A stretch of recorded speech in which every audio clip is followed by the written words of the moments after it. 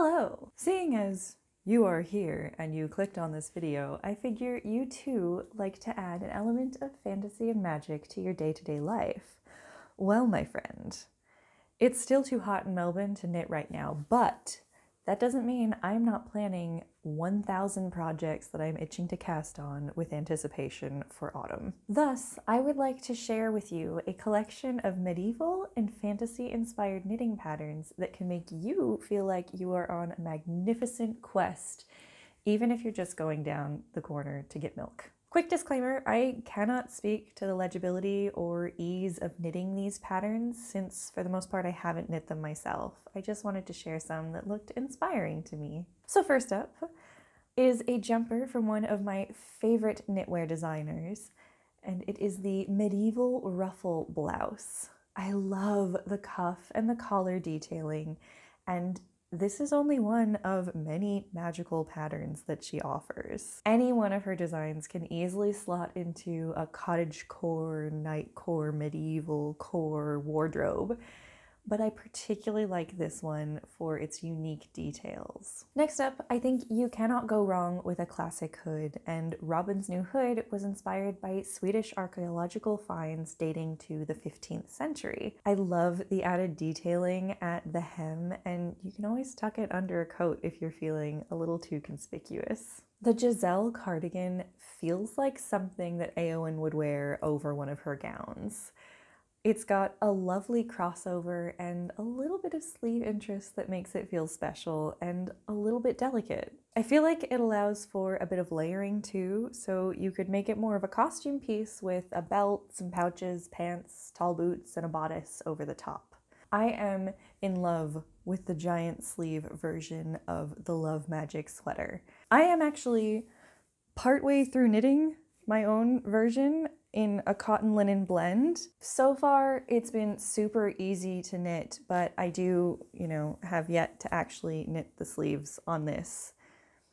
So we'll see how it goes. Magic is in the name, but these sleeves absolutely scream like dramatic spellcaster to me. The Willow Moon cowl feels just so elemental to me. I mean, the obvious being earth from the willow branch pattern, but in tones of red, it could make it seem absolutely fiery, and blue greens could give a sense of trickling water.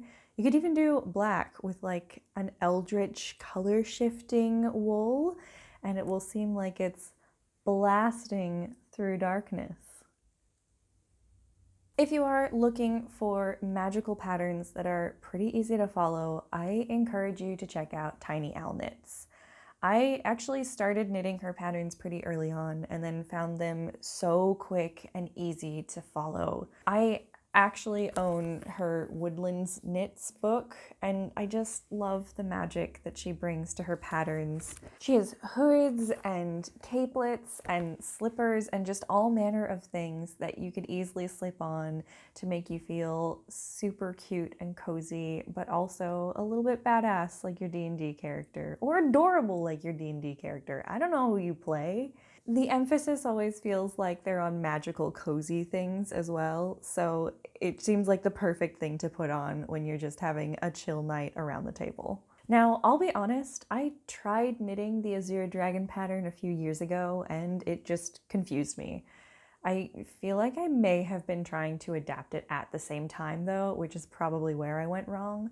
But I am keen to give it another go. It's such a beautiful knitted version of dragon scales, and I think something with silk or another like shiny fiber would just add such a beautiful luster to the pattern. The shape of the droplet capelet and the slightly open stitch make it seem a bit like a tabard or chainmail armor. It's so beautifully simple, but I think because it encompasses your shoulders so securely, it adds this almost protective feel to me, which I love for that like fantasy aspect. Like cozy armor. One that pops up in my Pinterest feed with relative frequency is Alice Starmore's lapwing collar.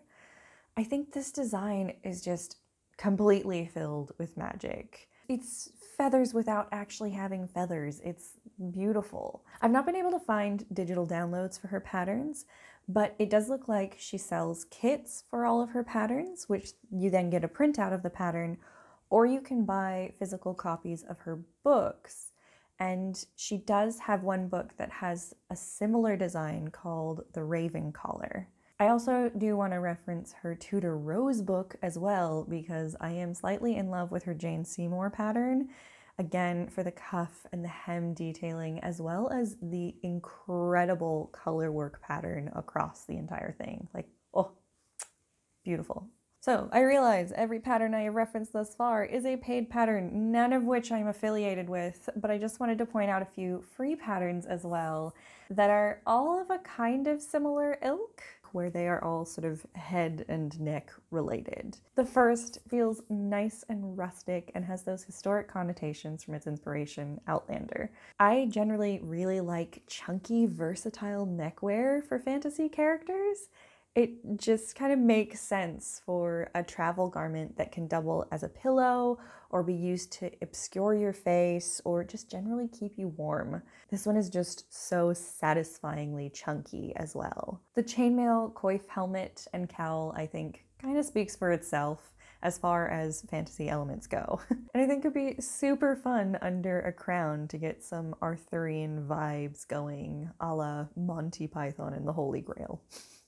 This horn pattern just seems like a really fun tiefling addition. The pattern only covers the horns, which means you could add them to whatever you want, including adding them to an existing garment. You could also add decorations like ribbons and jewelry to suit your character's personality. Heck, knit them up in a dark charcoaly black, stick them on a green cloak, and you've got a low-key jester-inspired look. Finally, not really a pattern, but if you already have a base pattern that you love the fit of, you can always find a chart and apply it to your favorite pattern. There are a lot of medieval-looking cross-stitch charts on Pinterest, arguably of dubious legality, but you can also buy patterns for just the chart and create your own sort of unique medieval-y D&D inspired designs. This is only a teeny tiny selection of patterns out there, but it was fun looking for things that would be fun to wear out and about or just at the table. Let me know in the comments if you plan to try any of these or share other patterns that you think are great fantasy knits. I know there are heaps. I skipped over so much color work and like mitts and mittens, and not to mention other accessories like dice bags and things like that. That is it for this video. If you like this video, you can check out my other videos, and if you really like this video, you can feel free to subscribe. I do have a Patreon, which has D&D inspired knitting patterns if you are interested in checking out further patterns in my tiers.